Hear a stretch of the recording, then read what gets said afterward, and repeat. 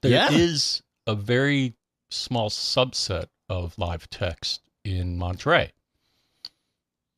And then if you Uh, open a picture, yeah, I found an article that talked about secret hidden features, and I didn't know about this. So in Monterey, if you open a picture and there's text, hover your cursor over it, it'll turn into the text bar, and then you can copy the text, or if you right click, it offers to translate. So that's kind of interesting.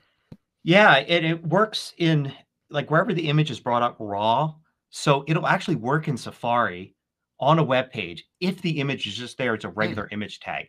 A lot of times websites are presenting images as like div backgrounds and things like that, and then it won't quite work, you know. But if it's just a standard image, like you're looking at Wikipedia or something, and there's like a standard image, you can actually use live text on that image in the web page.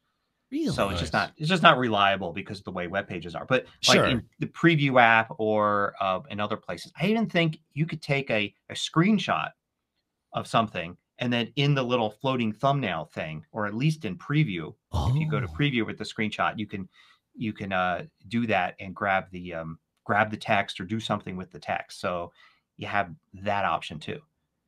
Oh, So that's and it, interesting. yeah, Right. So if the web page isn't presenting an image enough as an image for it to take it and run with it from there, you can yeah. screenshot it and run with it in the screenshot of the image that you just grabbed.